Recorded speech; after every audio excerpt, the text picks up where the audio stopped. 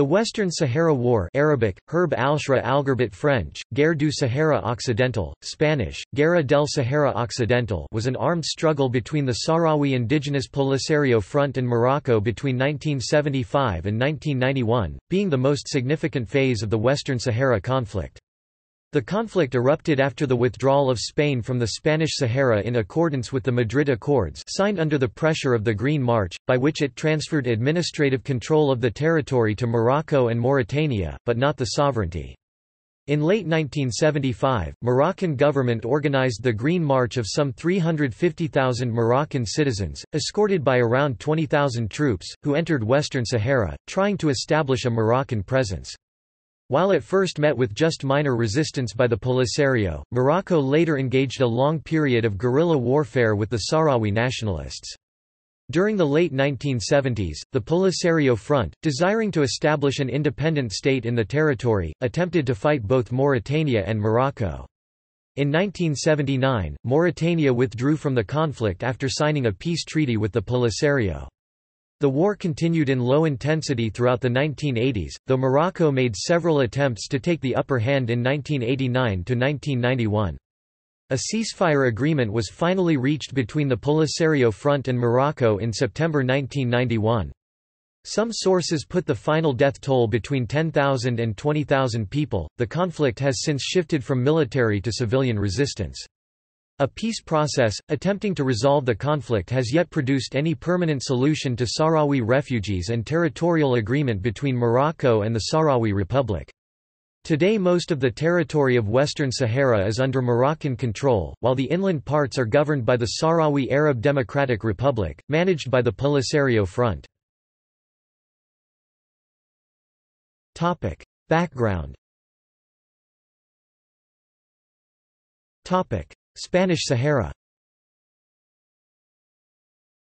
In 1884 Spain claimed a protectorate over the coast from Cape Bojador to Cap Blanc. Later, the Spanish extended their area of control. In 1958 Spain joined the previously separate districts of Saguiya el Hamra in the north and Rio de Oro in the south to form the province of Spanish Sahara. Raids and rebellions by the indigenous Saharan population kept the Spanish forces out of much of the territory for a long time. Ma al-Ainain, the Saharan Cade of Smara, started an uprising against the French in the 1910s, at a time when France had expanded its influence and control in northwest Africa. He died in the same year and his son El-Hiba succeeded him. French forces defeated him when he tried to conquer Marrakesh, and in retaliation destroyed the holy city of Smara in 1913. Not until the second destruction of Smara in 1934, by joint Spanish and French forces, did the territory finally become subdued. Another uprising in 1956–1958, initiated by the Moroccan Army of Liberation, led to heavy fighting, but eventually the Spanish forces regained control, again with French aid. However, unrest simmered, and in 1967 the Harakat Tahrir arose to challenge Spanish rule peacefully. After the events of the Zemla Intifada in 1970, when Spanish police destroyed the organization and disappeared its founder, Mohamed Basiri, Sahrawi nationalism again took a militant turn. Conception of the Polisario Front. In 1971 a group of young Sahrawi students began organizing what came to be known as the Embryonic Movement for the Liberation of Saguiya el Hamra and Rio de Oro. After attempting in vain to gain backing from several Arab governments, including both Algeria and Morocco, but only drawing faint notices of support from Libya and Mauritania, the movement eventually relocated to Spanish-controlled Western Sahara to start an armed rebellion. The beginnings of armed struggle. The Polisario Front was formally constituted on 10 May 1973 in the Mauritanian city of Zourate, with the express intention of militarily forcing an end to Spanish colonization. Its first Secretary-General was El Ouali Mustafa Sayed. On 20 May he led the Conga Raid, Polisario's first armed action, in which a Spanish post manned by a team of Tropas Nomadas Sahrawi staffed auxiliary forces was overrun and rifles seized.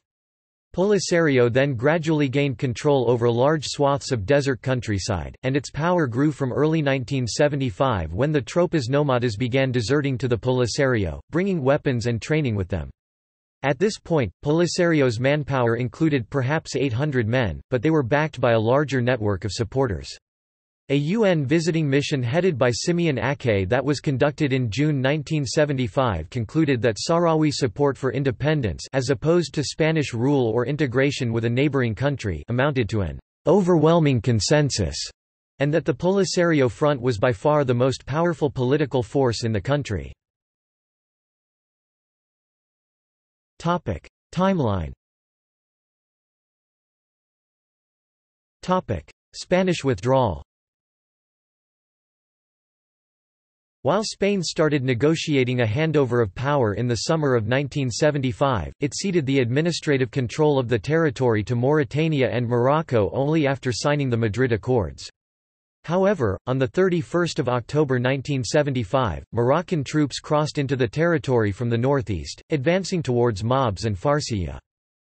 Moroccan government organized the Green March of some 350,000 Moroccan citizens, escorted by around 20,000 troops, who entered Western Sahara, trying to establish Moroccan presence.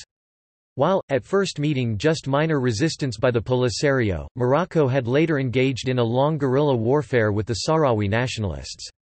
During the late 1970s, after Moroccan pressure through the Green March of 6 November, Spain entered negotiations that led to the signing of the Madrid Accords by which it ceded unilaterally the administrative control of the territory to Mauritania and Morocco on November 14, 1975.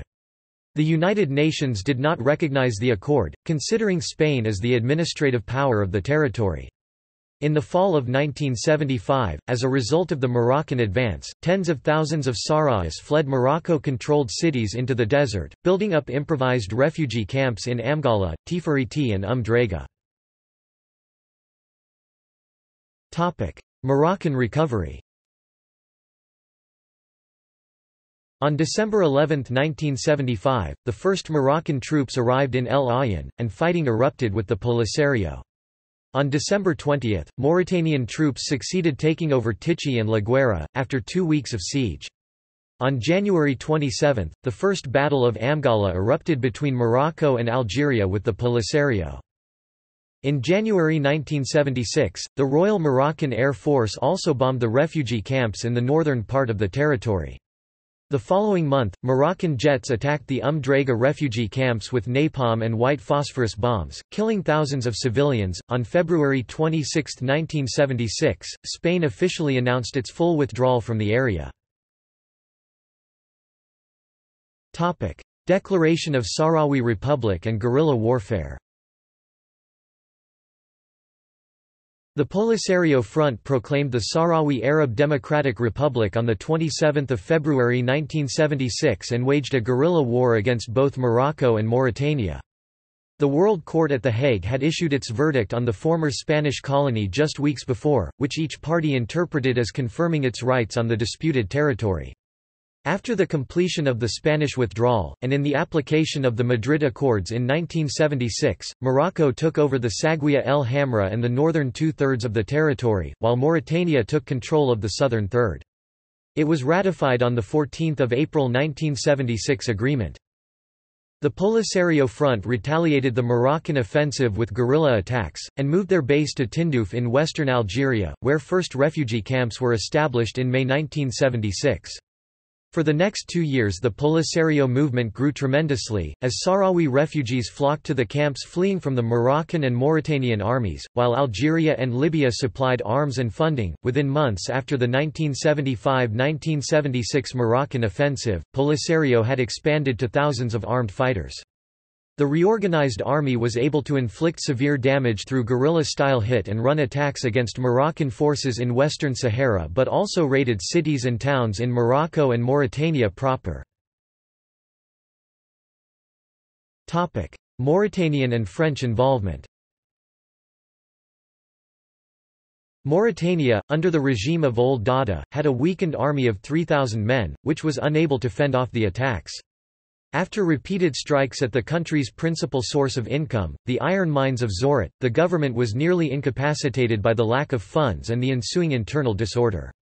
Ethnic unrest in the Mauritanian armed forces also strongly contributed to the ineffectiveness of the army. Forcibly conscripted black Africans from the south of the country resisted getting involved in what they viewed as a northern intra-Arab dispute, and the tribes of northern Mauritania often sympathized with Polisario, fearing possible Moroccan regional ambitions and presenting perceived increasing dependence of the Dada regime on Moroccan support. In 1977, France intervened after a group of French technicians was taken prisoner during a raid on the Zorat iron mines, codenaming its involvement Operation Lamantin. The French Air Force deployed SEPECAT Jaguar jets to Mauritania in 1978 under the orders of President Valéry Giscard d'Estaing, which repeatedly bombed Polisario columns headed for Mauritania with napalm. The Polisario Front launched a raid on the capital Nouakchott, during which Polisario leader El Ouali was killed, and was replaced by Mohamed Abdelaziz, with no let-up in the pace of attacks.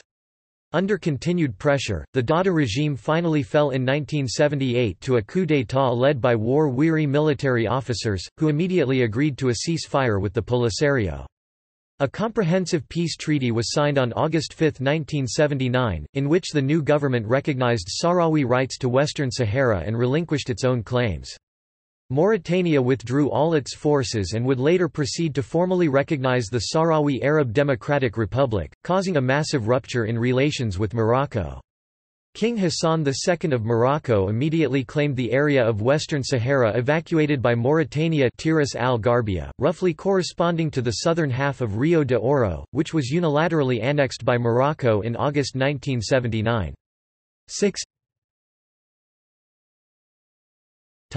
Stalemate 1980s. From the mid-1980s, Morocco largely had kept Polisario troops off by building a huge berm or sand wall, the Moroccan Wall.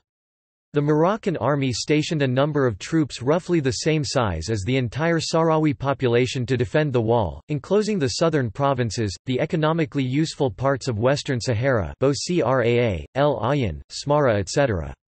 This stalemated the war, with no side able to achieve decisive gains, but artillery strikes and sniping attacks by the guerrillas continued, and Morocco was economically and politically strained by the war. Morocco faced heavy burdens due to the economic costs of its massive troop deployments along the wall. Economic and military aid was sent to Morocco by Saudi Arabia, France, and the United States to relieve the situation, but matters gradually became unsustainable for all parties involved. Escalation 1989 to 1991. On 7 October 1989, Polisario launched a massive attack against Moroccan troops in Guelta Zemmour, center of Western Sahara, and Algeria. 1991 Tifariti Offensive was the last military operation and successful maneuver in Western Sahara War launched by Moroccan forces against the Sahrawi guerrilla fighters of the Polisario Front. During August–September 1991 the Royal Moroccan Army (RMA) conducted offensive operations in the areas of Mahares, Tifariti, and Bir Lalu. Ceasefire and aftermath. A ceasefire between the Polisario and Morocco, monitored by MINURSO (UN), has come into effect on 6 September 1991, with the promise of a referendum on independence the following year. The referendum, however, stalled over disagreements on voter rights, and numerous attempts at restarting the process, most significantly the launching of the 2003 Baker Plan, seem to have failed. The prolonged ceasefire has held without major disturbances, but Polisario has repeatedly threatened to resume fighting if no breakthrough occurs.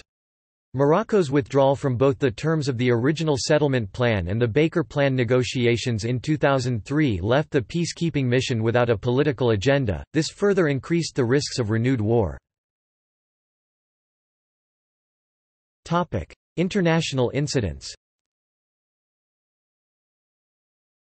On 24 June 1975, a Land Rover of the Spanish Army struck a land mine as it was patrolling the Spanish Sahara-Morocco border, killing the 5 soldiers inside. On 25 June 1975, 2 reconnaissance planes from the Spanish Air Force were attacked by Moroccan forces near the Spanish Sahara-Morocco border. On 17 January 1980, the Spanish SPS Almirante Ferrandiz D-22 destroyer was machine-gunned by a Moroccan Mirage airfighter, 5 miles away the southern coast of Western Sahara.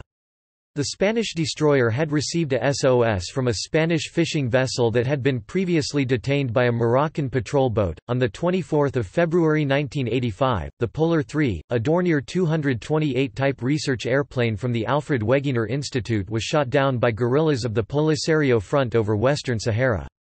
All 3 crew members died. Polar 3, together with unharmed Polar 2, was on its way back from Antarctica and had taken off in Dakar, Senegal, to reach Arrecife, Canary Islands. The German government, which did not recognize Morocco's claim to Western Sahara at the time and remained neutral in the conflict, heavily criticized the incident. In 1984, Polisario shot down a Belgian and 2 Moroccan aircraft. See also: Moroccan Wall, History of Western Sahara, Ifni War. References.